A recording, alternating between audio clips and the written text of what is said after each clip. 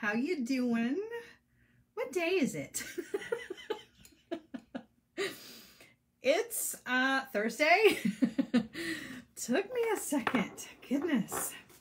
I know it's Thursday because it's been a minute since we've seen each other, right? We haven't seen each other since Tuesday, and I actually had to go to the dentist yesterday. Tried to get some of you to go to the dentist for me, and you just wouldn't do it. Jeez. Gosh. Feel the knife in my back, you guys. It actually turns out none of you like to go to the dentist either, so it's all good. It's all good. I was definitely not alone in my my desire to not go, but I made it. I survived. I'm here to live another day, right? It wasn't that bad, but I have to go back in March. Ugh. Hi, Anita. Hi, Janice. Hi, Vicky. Hi, Tina. So glad to see everybody coming on in. How's everybody's week so far? Some of you actually went to the dentist yesterday. Not for me, mind you, but you did go to the dentist. I noticed that yesterday. That was funny. So I guess Wednesday is like dentist day. I don't know. Did you survive your dentist trip? I survived mine, but man, my teeth are sore now. You know, like, I don't know, my hygienist, she's like really rough with her dental floss. It's like, my gums are sore today. Hi, good morning. Hi, Karen. Hi, Patty. Snowing. Oh, it stopped snowing in South Jersey. It's just rainy and gross here. It is really, really nasty weather here today. I even slept late because it was raining so hard and it was just like, oh, I can't get out of bed. Hi, how you guys doing? All right, guys, so I gotta mention something just because it's been on my mind, because this just happened. Not everybody is here yet, and that's okay. It's probably for the best, because I'm going to reveal to you a very human moment of mine. So you guys, I try to be very, very professional, but I have very unprofessional moments. And I had one of these very unprofessional moments earlier today. So somebody posted, not from our group, obviously, somebody posted on a YouTube video from, like, I don't think it was this past Feel Good Friday, but I think it was the one before that. And they had posted under YouTube, they were like, I wish that she would just stop blathering and get to the tutorial.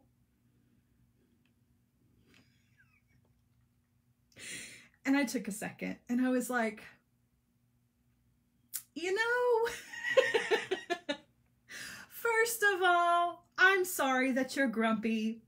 Second of all, you clearly don't belong to our community, which I'm also sorry for, because if you belong to our community, you would know that we do a lot of blathering and chit-chatting because we are a connected community. And we enjoy each other's company. And third, you're just rude. And I went with the third choice. And I responded and told this person, you know what? You're rude. And I used a colorful word, and it was very unprofessional of me. But you know what? Sometimes those things just rub me the wrong way. And I had a very human moment. So I let them know, like, I'm a sparkly person, but I can also be a snarkly person if you rub me the wrong way and you catch me at the wrong moment. This person caught me at the wrong moment, and I was just like, So to that person, if you happen to come back and watch another video, I told all my friends. No, I'm just kidding. I'm just kidding. Well, I did tell all my friends. That's not really a joke, but you know, you don't have to be rude. You don't have to be rude. Plus the fact that when you're over on Facebook, you can always fast forward through all of the blather and chit chat that we do. But you know what? I'm not going to apologize for chit chatting and blathering with my community because, you know, first of all, we're on Facebook Live. It takes a few minutes for everybody to catch up. It takes a few minutes for everybody to get the notification and to come in. So we've got a 5-minute buffer there where, you know what, I'm going to fill up that 5 minutes with chit chat and blather. And if you don't like it, you can fast forward because you're on YouTube. All I'm saying. All I'm saying. Right? It makes my day better too. I like the chatting. It makes me feel connected with you guys. I will never, ever apologize for being connected and building a strong community and a family and, you know, lasting friendships with you guys ever. And if somebody doesn't like that, that's okay. That's okay. They can, you know, they can take a seat. So I guess just take a seat, take a seat. So how's everybody doing? We've got our, I know. We find out a lot of good info during the blathering. I agree. So how's everybody's week been going so far? Mine's been going pretty good, minus the dentist, which I survived. Like I said, it was pretty uneventful. I do have to go back and it's a whole thing, but I didn't have any cavities, which is nice. I usually don't have cavities, which is a good thing. So anyway, today's project, because we are here at the Thursday mark, we are doing kind of a throwback. That's normally what, you like my butt? Oh my goodness, Colleen. So we're doing a throwback only in the sense that I kind of do Jewel Loom projects all the time. Yeah, Sharon, somebody complained. They complained, but it's okay. They're just grumpy. They're just grumpy, right? We forgive them, sort of, after we use an explicative. And anyway, you'll have to rewind. So I'm not going to go back into the whole thing. But so our project for today is a Jewel Loom project, and I don't want to exclude anybody from this because I realize that some of you are loomers and some of you are not loomers, and that's totally okay. But I also know that recently some of you back in December ended up with a Jewel Loom in your hands unexpectedly, right? And so you may or may not have one of these in your stash. And you may not pick it up at all because you think seed beads are evil and they are the work of the devil and no seed beads allowed, right? But what I want to do is I want to show you guys how to use some bigger beads on this Jewel Loom for those of you who are not part of the Jewel Loom community, right? If you are interested in looming and you're looking to be part of a community, the Jewel Loom community Facebook group is an amazing place to start. Even if you haven't started looming yet, you can take a look at all of the inspiration that is there, all of the projects that are there, and kind of get an idea of what all is possible on the Jewel Loom and other looms, right? Obviously, I'm going to be talking about the Jewel Loom because this is a brand and a company that I work with. However, there are a lot of looms in this line, right? Under Jewel Loom, there are a lot of looms, and maybe you've got one, maybe you've got this one, maybe you're thinking about getting one, maybe you've got one that's a completely different brand. Just don't tell me. But I want you to know that looming is way different than what I think you think it might be. We've done a ring project on this, and we did do it with seed beads. And I'm glad that I did that as kind of an introductory to the Jewel Loom. But what I wanted you to see more than anything was that you can use big beads on this and create some really cool bracelets. So we're going to make a sparkly bracelet. I want to show you these beads, you guys. So we're using rondels, and I've got gray, purple, and yellow.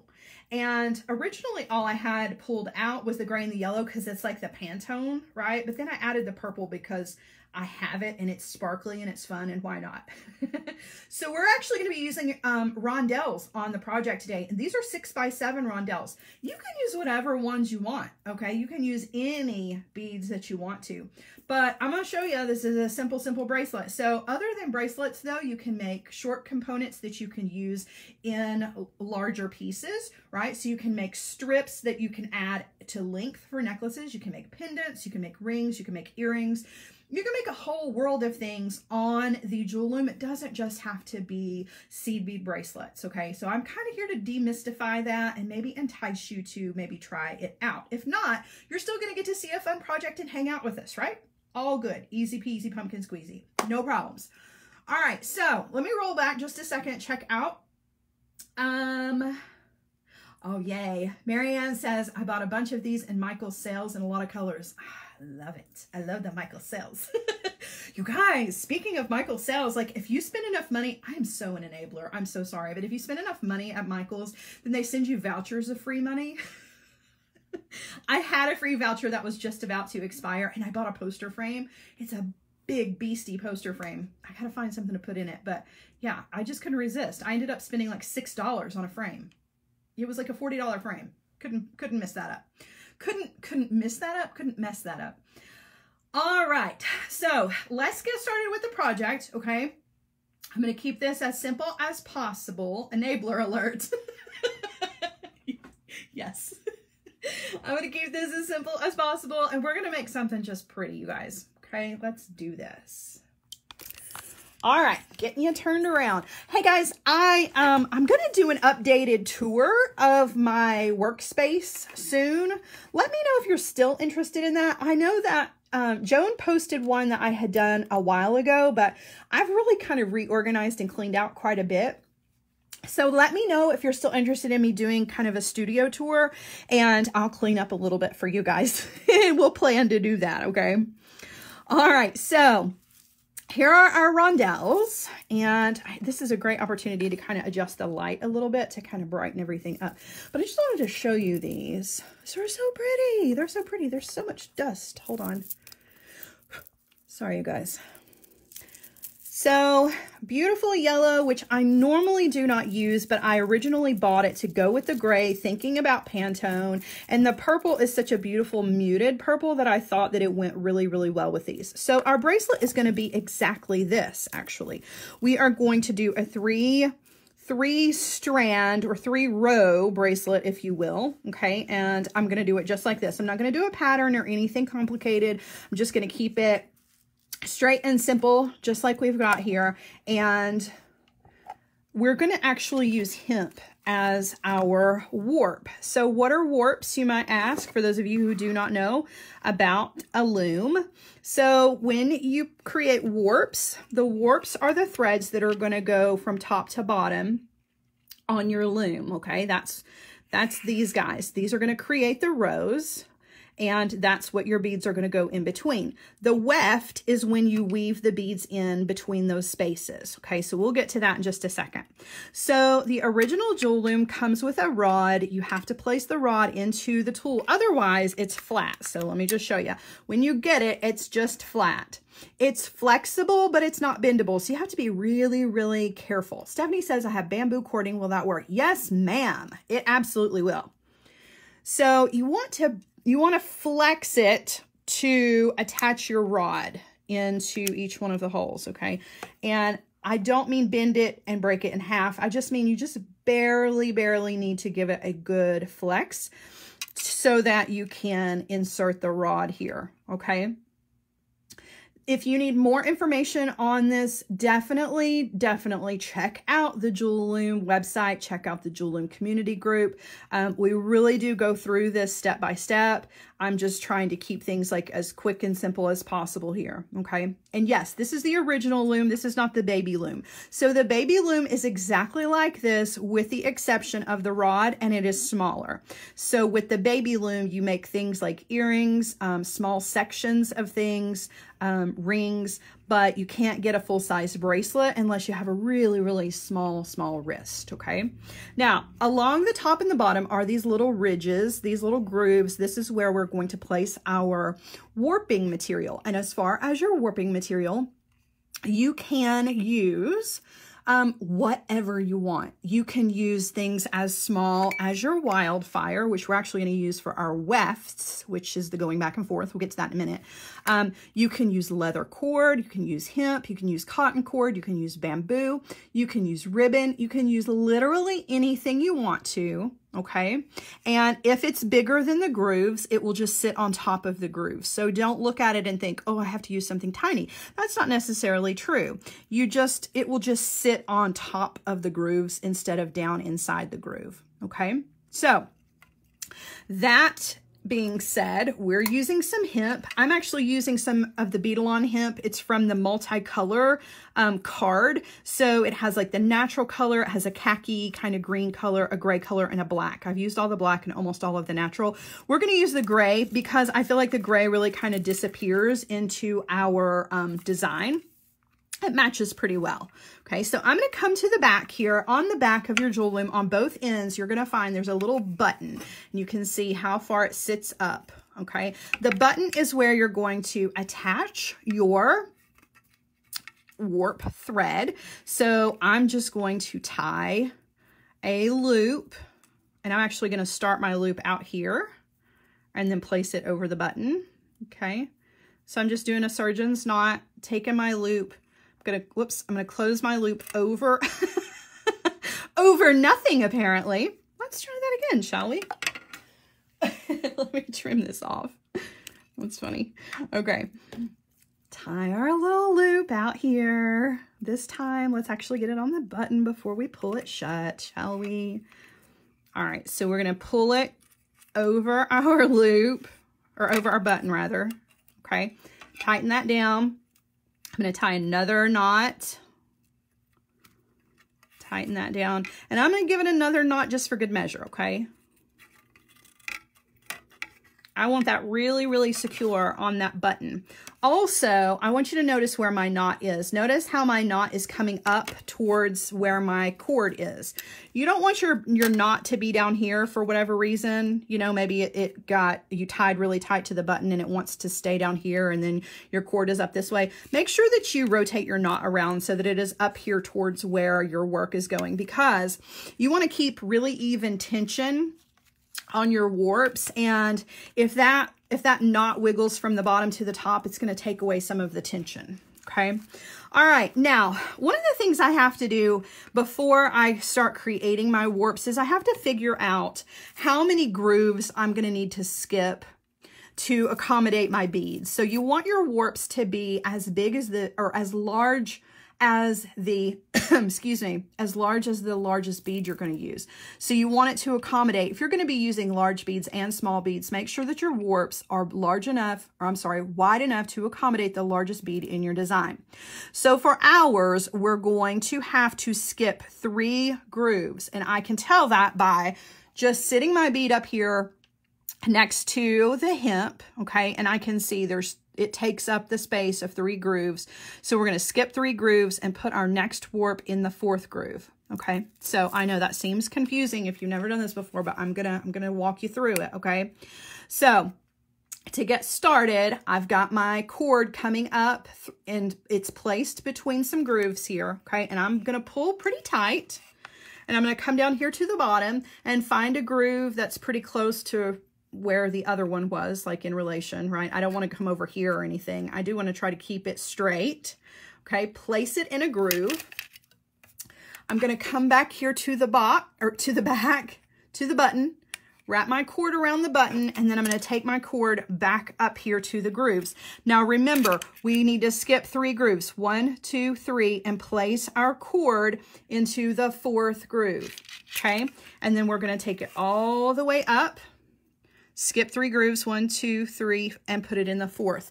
Now, before I commit to this, I do want to bring my bead back up here and just double check to make sure there's going to be enough room. And you know what? It looks like it's going to be a little tight. So I'm actually going to, I'm going to skip more than 3 grooves, and I'm actually going to make it 4. That's why I didn't commit to that just yet. Okay. So again, back around the button. Now I'm going to come back up here, whoops, to the front. Okay, and this time I'm going to skip 4 grooves because I don't want it to be too tight. So I've got 1, 2, 3, 4, and put my hemp in the 5th groove. Back up here to the top. 1, 2, 3, 4, put it in the 5th groove. Okay, now that space is going to accommodate that bead. Okay, come to the back, wrap around your button, come back up here to the top. Same thing, 1, 2, 3, 4, put it in the 5th. I'm going to do 3 rows of beads, so I need 4 of these warp threads, okay? So depending on how many beads you're going to use, you need 1 more warp thread than the number of beads going across, right? So there's 2. And this will be 3. Okay. Place it in there. Now I've got 3 rows, so my beads will fit right in between those spaces. Now I need to secure my warp thread. So I'm coming to the back. I'm going to take that hemp or whatever you're using and wrap it around the button a few times. That's just going to hold that tension. These need to be tight. It needs to make that kind of guitar sound. That's how tight you need to keep these. Don't let them be droopy and, you know, and don't have any tension on them, or your design will fall apart. So definitely keep that tension. And in order to tie a knot back here, wrapping around the button a few times means that I don't have to worry that as I'm tying the knot, I'm going to lose any of that tension that I've built up. Okay. So now I'm going to do an error knot out here. Again, it's just around the button, but I kind of pull it away from the button to loop my end through, right? Just like that, and pull. Okay. Get that nice and tight. So now I definitely can let go because I've got one really good knot. Now I like to wrap around my, my warps back here to create another kind of half hitch knot and pull. I just do that a couple of times. You just want to be sure that everything is nice and tight, okay? It doesn't matter where or how. You just, you know, whatever works for you to get everything nice and tight. All right, now we're flipping back over to the front.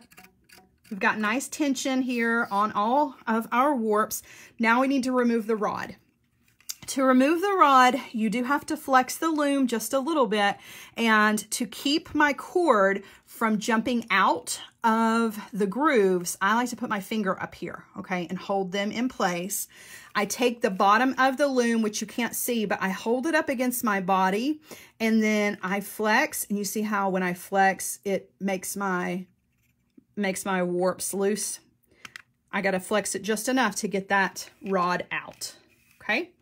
Now we have even more tension. When we take the rod away, it really lets the loom expand a little bit more, and that gives your warps even more tension in them, okay? Tightness is the name of the game when it comes to making anything on your looms, okay?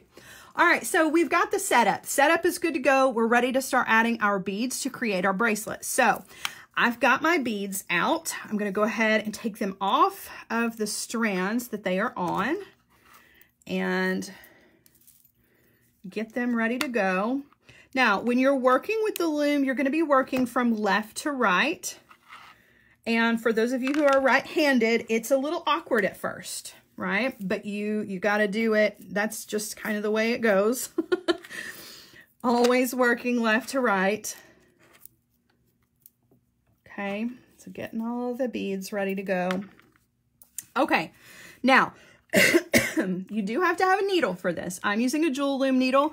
You can use this regular beading needle if you want to, but the Jewel Loom needles are really cool because they take up the entire working area of the loom. So just imagine if you were using the tiniest seed beads and you wanted to fill up the entire area here, you could fill up the entire needle as you're working, which is pretty cool.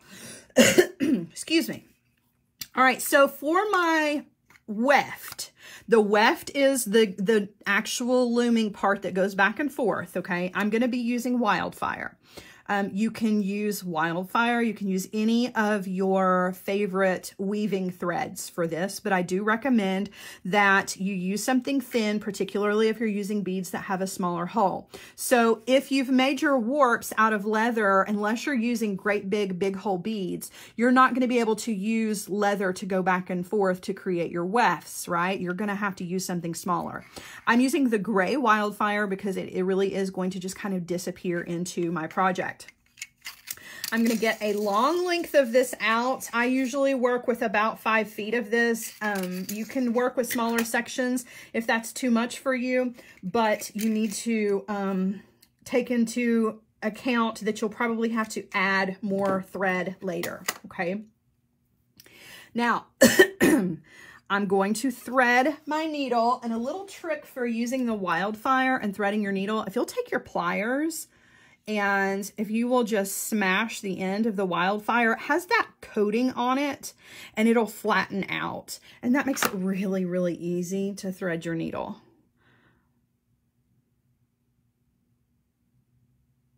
Whoops. If I could see, that'd be good too. It also helps if you can see what you're doing. All right, so we thread our needle. Pull just a little bit. We're not doubling our thread or anything like that. We're just giving ourselves a little bit of a tail here, okay? Now, we need to anchor our cord, or our thread, rather, to our warps. And so in order to do that, I'm just going to create what is called selvage. And I'm just going to go back and forth 2 times, okay? Working over here on the left side, working left to right, I'm going to go under the first warp, over the second. Let me hold this up so you can see. Under the third and over the fourth, okay? So that's what my needle's doing. Under, over, okay? I'm going to pull. And I'm going to pull my thread, leave myself about 6 to 8 inches of a tail, okay?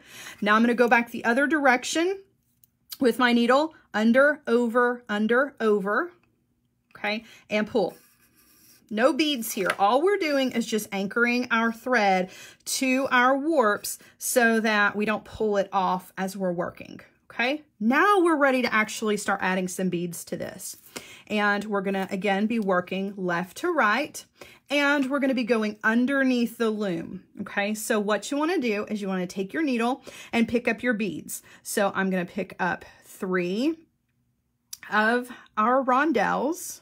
Okay. I'm going to take my needle and my thread underneath the warps. Underneath. Okay. From left to right. I'm going to take my hand. I'm going to grab those beads, hold them underneath, and pull my needle and my thread. Okay, so I'm pulling out the slack, right? And as I pull out the slack, now I want to take my index finger and pop those beads up into the spaces where they belong. Okay? And I'm going to hold them there with my finger. Now remember, we were underneath. So our thread was running underneath the warps, right? It's underneath the warps, even though our beads are up here in the middle.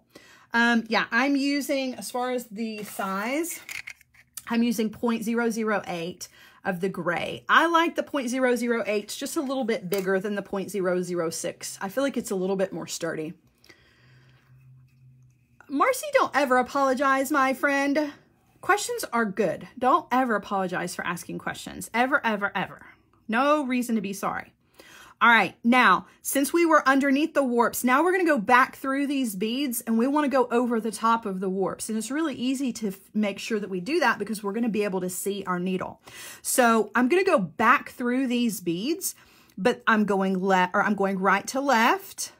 And I'm passing over the top of the warps. And you can tell because you can see the metal of my needle over the top of those warps, right? So what we're doing is we're kind of creating a little bit of a sandwich with our Wildfire. So it's running under, the warp is running between, and then the Wildfire is running over the top, right? That's what's going to help to hold our beads in place. And then when you pull out the slack, your beads will stay.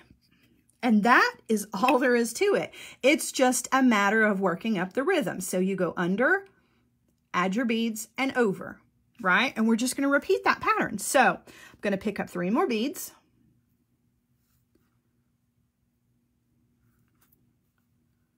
Okay, here are our beads. From left to right, I'm going underneath all of the warps. I'm going to pull my thread, my needle and my thread,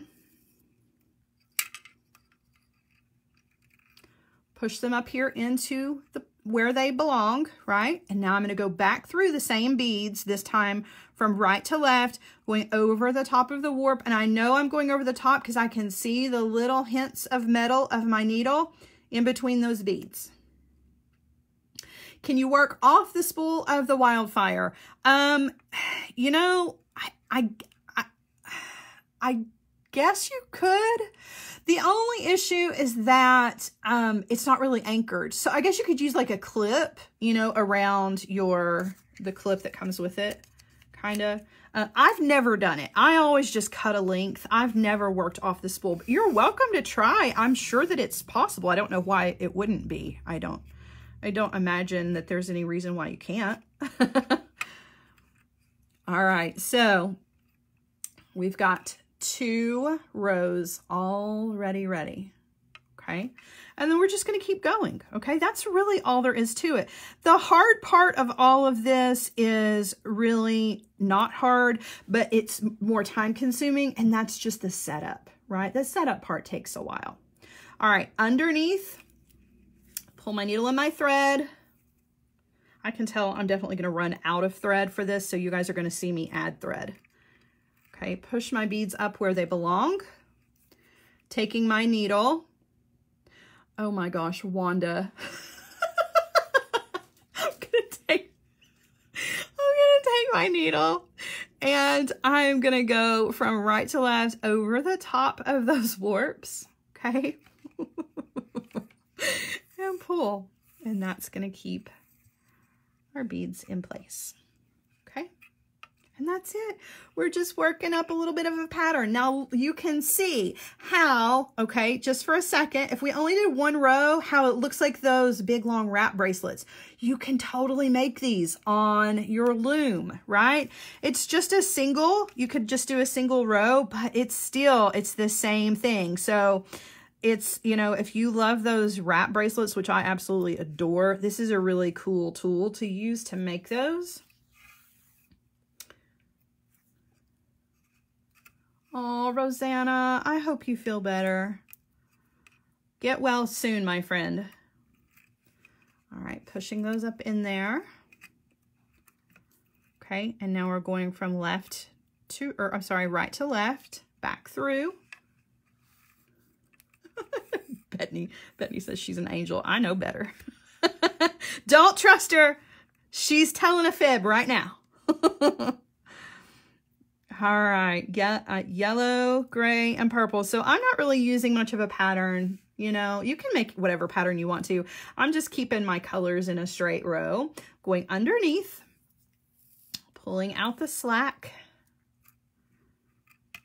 popping my beads into place, holding them there with my finger. And now I'm going to take my needle and go back through those beads, this time going over the top of the warps.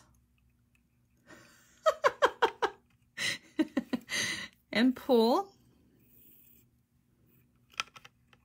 And I'm pulling very secure, okay? I'm not really tugging on it crazy hard, but I am pulling so that you can see that Wildfire is sitting right up against the warp. There's no extra wiggle room there, okay?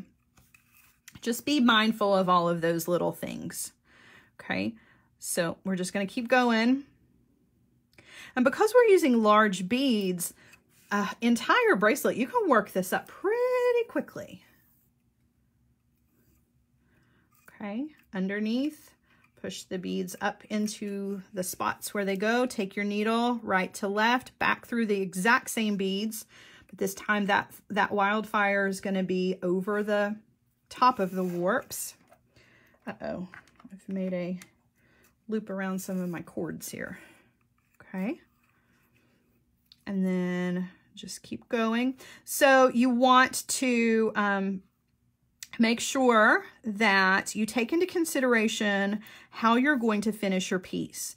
So when you're using smaller beads like seed beads, you have several options.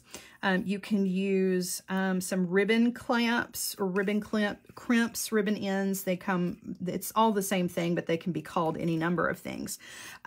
Or you can use a slide clasp, and the slide clasp actually goes over your beads. So when you're using the larger beads though, you do have to kind of consider how you're going to finish off your bracelet, how you're going to tie your ends. So for ours, we're going to use a button, and I need to take that measurement kind of into consideration. So I need to be sure that, you know, I make the body of my bracelet minus about 1 inch to 1.5 inches for your button and your loops. I'll show you how to do all of that, but just keep that in mind when you are making your bracelet. If you need a 7.5 inch bracelet, don't do 7.5 inches worth of beads, because you're going to end up with like an 8 to an 8.5 inch bracelet.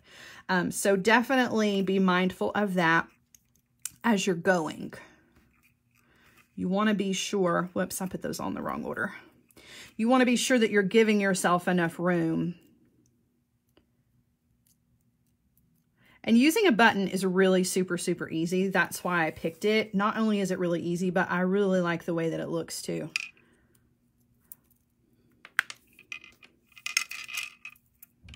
All right, underneath, putting my beads where they go. Back through the same beads and pull. Okay.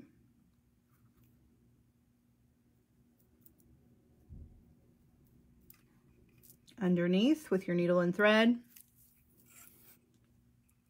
Put your beads up into the space where they belong. Hold them there with your finger. Take your needle right to left over the top of the warps. And you'll know if you haven't gone over the top of the warps because your beads will fall out. There won't be any question about it. You won't have to look back at it and go, well, did I really get over the top? You'll know because once you get your needle back over to the other side, the beads will fall out. So there's no question about it. Okay.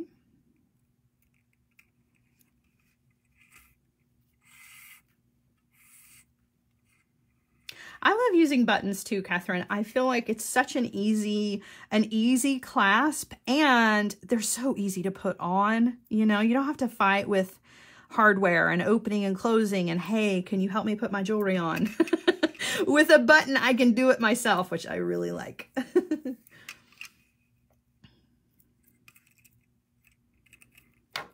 All right, so we're working this up pretty quickly. I am going kind of slow just because I want you guys to get the steps, you know. But if I were not teaching this, just because, of course, I've had a lot of practice at this, but, you know, I can work up a bracelet with large beads like this in, you know, 30 minutes, start to finish.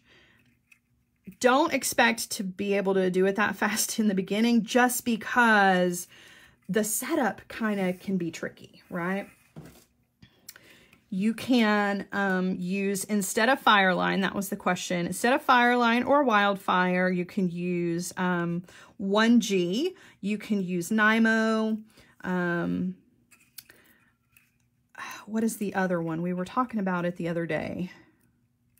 I can't remember the name of it, but any of your little, your thin, you know, your fine threads are going to work. I do recommend playing around with it a little bit because some of them are stronger than others. That's why I always choose the Wildfire, because it's very, very sturdy, even though it is thin.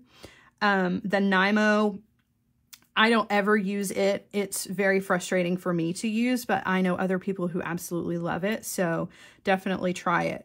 The name of the game when it comes to the weft, remember that's the going back and forth here, to picking the right size for the weft is making sure that, number one, it's going to fit through your beads more than once, because you've got to pass through them at the very least twice. And that doesn't include reinforcing everything. So you need to be able to pass it back and forth through your beads a few times. And also you need to know how it is that you are going to finish it off. So you're going to have to be able to hide your knots and hide your, you know, your ends. And so things with leather, you're not really going to be able to hide those things. That's going to just have to be part of your design. So you have to kind of take that into consideration as well. It's really easy to hide your very thin threads, whereas your thicker threads, they have to kind of stick out on the edges and be, you know, you can put beads on them and make them, you know, part of the design itself. But if you don't want all of that extra, then I definitely recommend going with something really, really small. Everybody asks me about the monofilaments like Supple Max or Fishing Line, and the answer to that is I personally do not like to use Supple Max or monofilament, the clear threads, the plastics, on my loom. I find that the knots don't hold very well. They're kind of bulky. I definitely do not recommend using it to make warps. It is just not strong enough. But now as far as your weft is concerned, you can try it if you want to. I just have not ever had very good luck with it on the loom personally, but that's just me. That's just me. You may use it and love it, and you know, and it works every time for you, but I've never had very good luck with that. It's really just a matter of kind of playing around with things, because the sky is really the limit, and you're going to get different looks depending on what you choose, right? Whatever you're going to use, you're going to get kind of a different end result. Okay, so speaking of end results, let's see. Oh, I don't have a bracelet over here to measure up against. Just use our ruler and find out what we've got here. So we've got 5 inches so far. I'm going to go another, I want to give it at least 1 more inch of beads. And then I'm going to show you guys how to finish this off. Okay. I'm running very short on cord or on thread.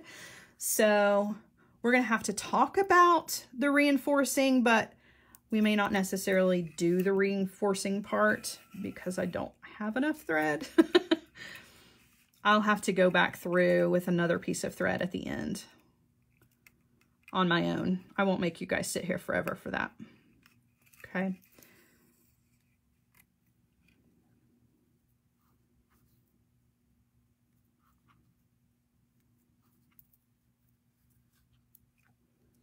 Okay, going underneath, pull, place my beads up where they belong.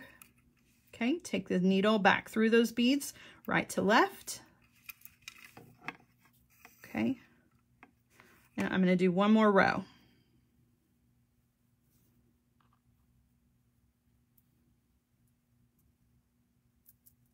Oops, if I can pick up the beads, I will.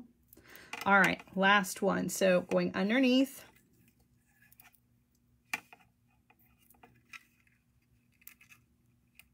And my needle back through. All right, so that's going to be our last bit of beads, okay? Now, normally at this point, I would take my needle and thread and I would run it back through, I would run it back through the entire piece to reinforce it, meaning that I would follow the same path of my thread all the way from the bottom back up to the top. That would give me extra thread running through the entire piece. But because I don't have a lot of extra thread left over, we're just going to reinforce this bottom row and the top row. Okay. So to reinforce, you can see my needle is coming and my thread are coming out over here on the left. Okay, and it's coming over the top of the warps. I'm going to take my needle, I'm going to push my beads down with my finger, and I'm going to take my needle underneath the warps and come out over here on the other side. So I'm just going to pass back and forth a few times, okay? So now I'm over here on the right. I'm going to go back to the left. This time I'm going over the top of the warps, right? And pull. And now I'm going to go back from left to right and I'm going underneath. So I'm pushing the beads down. Okay. I want to go underneath the warps. So I shouldn't be able to see my needle until it comes out the other side over here. And it's a little tricky. There we go. Okay. Now, while I'm over here, before I pass back through to the other side, I'm actually going to take my needle and my thread and I'm going to create a half hitch loop on this outer warp. So I'm just making a loop, taking my needle through the loop and pulling down. So I'm just tying a little knot right on the edge of that warp, okay, on the outer warp. And now I'm going to take my needle and go back through 1 more time just to help to pull that knot into that last bead. Give it a tug, okay? And now I'm going to trim off. Actually, I'm going to burn mine off because I'm going to use my Wildfire cord cutter. I'm just going to zap the end of that cord right off, okay? And for me later, because I really do want to reinforce the entire thing, I will come back with another length of thread and I will reinforce the entire thing, which I definitely recommend doing for larger pieces like bracelets. But because I didn't have enough, we're just going to leave it as is. So it definitely is a matter of do as I say, not necessarily as I do. But we need to reinforce this top row as well. So remember where we anchored our thread. I'm going to pull that out. And we're going to put a needle on the end. Okay. And reinforce the very top row, just like we reinforced the bottom row. Same thing. I'm going to make a couple of passes, tie a knot, and then singe it off. Okay. So just back and forth a few times.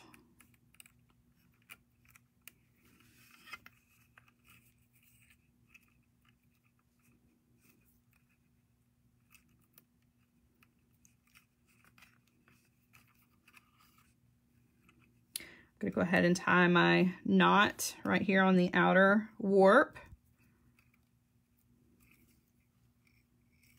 Okay. And take my needle back through one last time. Give it a tug to pull that knot into that bead, and then take this off. And then we'll bring in the measuring, we'll bring in the ruler to see how long this ended up being. Okay, so the beaded section looks like we're right at 6 inches of the beaded section. So this is going to be a pretty small bracelet for me, but remember, 1 to 1.5 inches for your clasp. So that's going to be right about what I'm looking for. Okay. Okay, but now we got to do that part. So to do that part, we got to take this off of the loom. Okay, so I'm going to come to the back and I'm going to grab some scissors. Let's see here. Are you reweaving from the end of the project back to the beginning? I would, yes, I normally would. I did not have enough cord to do that, or I did not have enough thread to do that. So I will reinforce it and go in and out of every row afterwards. But yes, normally before you take this off of the loom, you need to reinforce the entire piece, okay? And go back and forth through all of your beads again. I just didn't have enough thread to do that.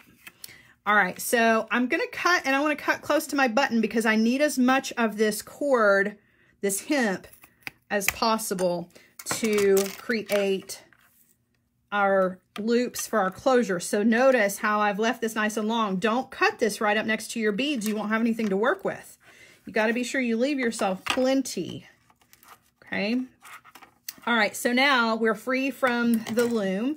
We have our, gosh, that's gonna be pretty.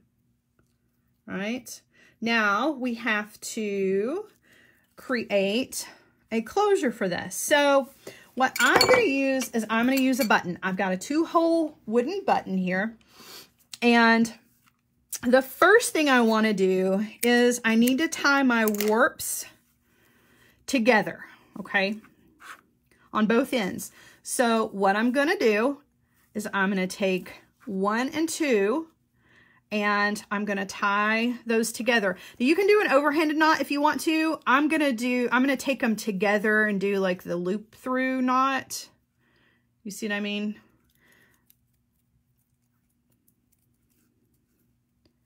And then I'm going to pull that knot down pretty close to my beads. Okay.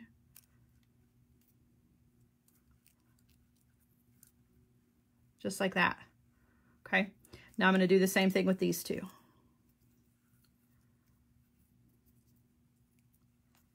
Okay.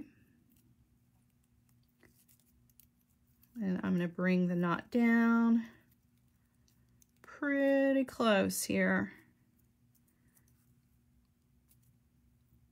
Just like so. Okay. So we've secured those ends. Now we want to come over here to the other side and do the exact same thing. Now you may see that one end is a little bit shorter than the other. That's okay, but you still want to be sure you've got plenty. Okay.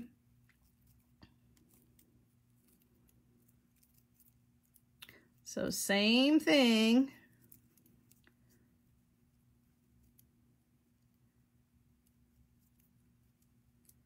Okay. And then I'm going to do these two. So now I know for sure my beads are not going to come off. Now we just got to figure out how to add our button, and it's really, really super easy.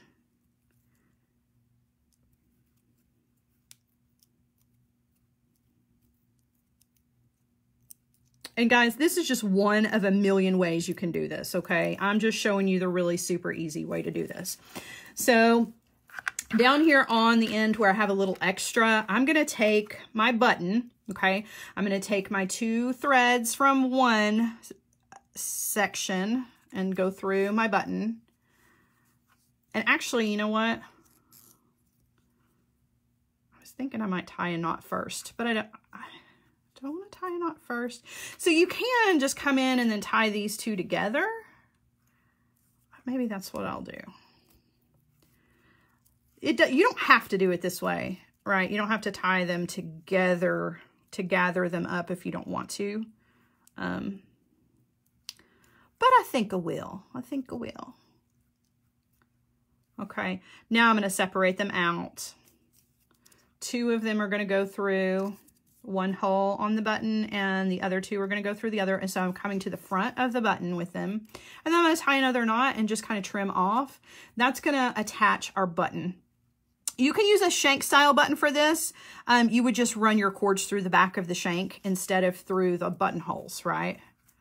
All right, so there's that. Now I'm just going to tie my ends together again. Just another kind of loop through. They're getting a little short on me, so it takes a little bit of patience here. That's why I normally don't do this knot right here, because it takes up a lot of the cord to do that.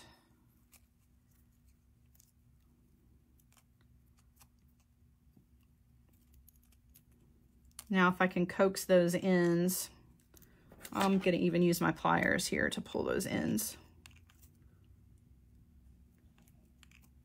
All right, there's all 4. Bring that down. Tighten up each one of the individual strands here. Okay. And then you can come and cut these off. You can leave them as long as you want to, but I do like to kind of leave them. They're fun, right? Okay, so now what I need to do is I need a loop down here on the other end so that my button has something to hold on to. So come down here and just test it out, right, to see. So I'll bundle my cords together and figure out like where I need that knot to be. That's going to still be able to pass over my button, right? And then you just want to do the same thing. Just tie an overhanded knot down here. Just make sure that you're leaving enough room for that button. And the good thing is that you don't have to commit to it until you get it right. Is that going to be enough? Yep. So now I'm just going to pull the ends. Tighten that up. And again, you can trim off if you want to, right? And now, ta-da, you're done. Now, I realize not everybody's gonna like the button, and not everybody's gonna like the little doot-doots that hang on the ends here. That's very boho looking, and some people won't like that. But you can use a shank style button and hide all of these things, and then you can actually trim them so close to the knot and add a little bit of glue that you won't ever see that. So that's a possibility as well. Or you can finish everything off with, you know, some selvage and a different clasp if you want to. I'm just really partial to the buttons because, like I said, they're so easy to get on and off. I don't have to fight with them, right? You just slide your button through your loop. Doot-doots. Yeah, little doot-doots. And there you go. How pretty is that? Right? And then I've got the funky fun. Like, if you don't like the funky fun, trim it off, right? Put some glue on it and call it a day. Or leave it long and add some beads to it, and you've got some really cool fringe, you know? But all in all, you've got a really cool, fun bracelet. And it looks very much like, you know, a triple wrap, those wrap style bracelets. And honestly, you know, nobody would know the difference until you told them, hey, I did that on a loom. I didn't, you know, I didn't freehand that. The loom makes it so much easier because it pulls all of your threads nice and tight for you, you know? Cool, yay, I'm glad you guys are liking it. I'm gonna turn you around.